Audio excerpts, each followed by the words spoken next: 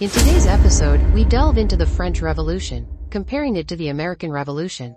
While both sought freedom, the French Revolution is remembered for its violence and chaos, culminating in the replacement of one authoritarian regime with another. We will explore how this iconic event not only changed a government but also transformed aspirations for freedom into a new form of control. Don't miss this in-depth analysis of one of the most complex and decisive chapters in history. We explore how the French Revolution, despite its tumultuous development, had a deeper impact on global history than the American Revolution. We will address how France's social and fiscal structure in the 18th century, marked by a dysfunctional system where the nobility and clergy paid no taxes, led to unsustainable conditions for the majority of French citizens. This unsustainable situation was the catalyst for a revolution that not only transformed France but also redefined the concept of government and society. Discover how chaos became a catalyst for lasting change. Traveling back to 1789, a defining year for France, steeped in debt after financing the American Revolution. Louis XVI, facing a severe fiscal crisis, unsuccessfully attempted financial and democratic reforms. Simultaneously, natural disasters like hailstorms ruined crops, driving up food prices and triggering famine. This episode explores how these extreme circumstances, combined with the French love for good food, pushed the people to the brink, sparking the French Revolution. Discover the key moments that transformed a nation and changed the course of history. Examining the stark disconnect between the French monarchy and the people on the eve of the French Revolution. While peasants faced famine, King Louis XVI and Marie Antoinette enjoyed an opulent lifestyle in Versailles, evidenced by the king's robust appearance and luxurious shoes. Meanwhile, Enlightenment thinkers challenged the notion of divine mandate to rule, promoting the emancipation of religious thought. This episode reveals how the indifference of the nobility and intellectual questioning converged to sow the seeds of an impending revolution. Discover how the contrast between excess and need incited historical change. Exploring a turning point in the French Revolution. Louis XVI's convocation of the Estates General in 1789, the first time they had convened since 1614. This assembly, divided into three estates, nobility, clergy, and the Third Estate, stalled in votes, leading the Third Estate to form its own national assembly. In a gesture of defiance, the king responded by closing the doors of the hall, barring entry. This act of exclusion marked a crucial catalyst for revolt, deepening divisions and igniting the revolution.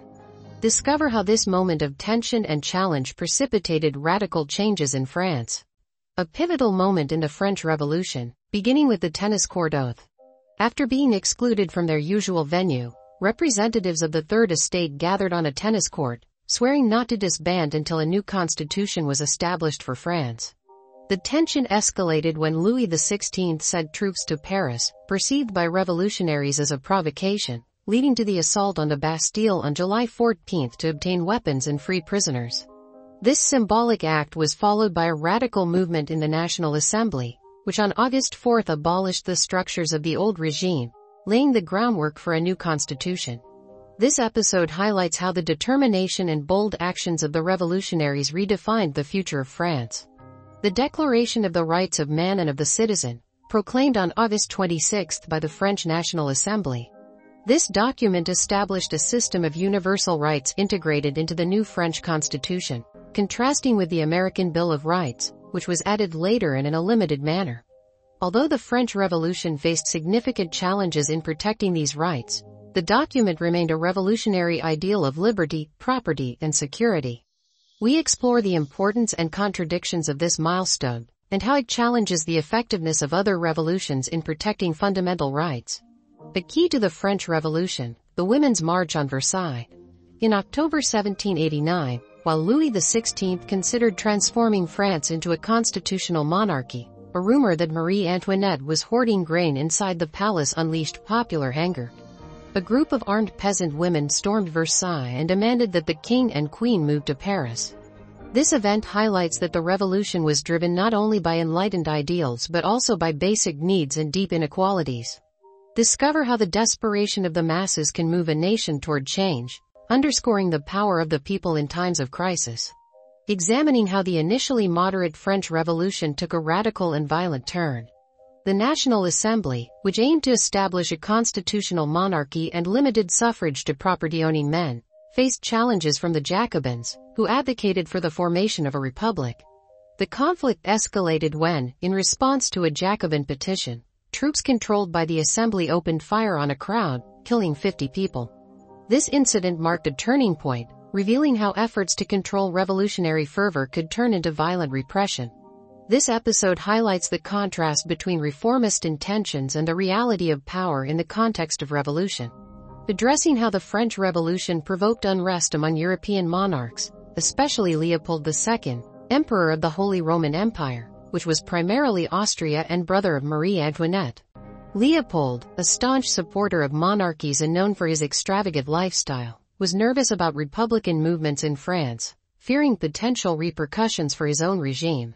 We explore how the turmoil in France not only challenged internal order but also threatened traditional power structures across Europe, jeopardizing the luxury and authority of monarchs like Leopold.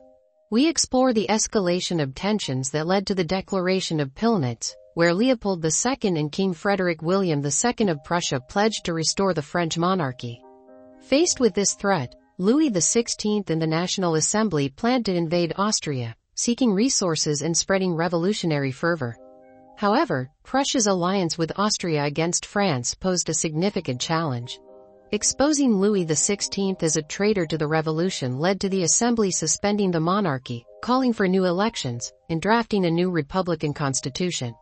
Finally, Louis XVI was tried, found guilty, and executed by guillotine, an act that profoundly marked the course of the French Revolution. The impact and symbolism of the guillotine during the French Revolution. Initially conceived by Dr. Joseph Guillotine as a more humane and equitable execution tool, the guillotine was promoted as a form of death that did not distinguish between social status, indiscriminately eliminating both nobles and peasants. Despite its purpose to eradicate torture and executions, its intensive use became a reminder of how even the most enlightened intentions can lead to brutal consequences. This episode explores the contradictory legacy of the guillotine, reflecting on the irony that, in its pursuit of equality, it ended up symbolizing the extreme violence of the revolution. The period known as the Terror, a critical and bloody phase of the French Revolution, initiated with the execution of Louis XVI. Under the leadership of Maximilien Robespierre and the Committee of Public Safety, France experienced a wave of violence that culminated in the guillotining of 16,000 people, including Marie Antoinette and Robespierre himself. In addition to this chilling purge, the committee sought to eradicate old traditions and the influence of religion, even changing time measurements, renaming the months, and redesigning the clock. This episode details how an attempt to reform society and protect the revolution resulted in a regime of terror and repression, profoundly altering the course of French history. Following the terror of the French Revolution, when a new constitution granted more power to the wealthy elite. Despite wars with Austria and Great Britain, France emerged victorious largely thanks to Napoleon Bonaparte, who rose to power as the first consul in 1799.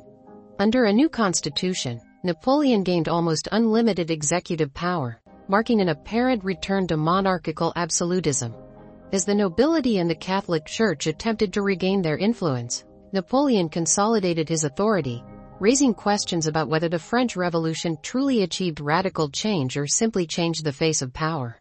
This episode invites reflection on the ironies and complexities of a revolutionary movement that, in many ways, reproduced the authority structures it sought to overthrow. At the fall of Napoleon in France, where the monarchy was restored and the country was mostly under the rule of the Bourbons or the Bonapartes during the 19th century. Although these monarchs were constitutional, their return raised questions about the true legacy of the French Revolution. Some argue that the revolution spread enlightened ideals, while others argue that it strengthened state power rather than improving individual freedom. This controversy underscores how the French Revolution, despite its complexity, had an undeniable revolutionary impact that transcends even the legacy of the American Revolution. From Diderot's perspective, the French Revolution may have more directly addressed social inequalities, making it a more powerful revolutionary force than its American counterpart. Analyzing the radicalism of the French Revolution in contrast to the American Revolution, highlighting its insistence on the universality of its ideals. It focuses on Article 6 of the Declaration of the Rights of Man and of the Citizen, which states that laws must emanate from the general will of the citizens and be applied equally to all. This stance marked a significant shift compared to earlier times and the ideals of figures like Thomas Jefferson. The question posed by Chinese President Zhou Enlai about the impact of the French Revolution remains relevant today, as the revolution continues to raise questions about the nature and origin of human rights. After addressing the fundamental issues that the French Revolution has raised in today's society, it is asked whether government should be of the people, by the people, where our rights derive from, and what these rights are exactly. The ongoing relevance of these questions in shaping our contemporary institutions and values is highlighted.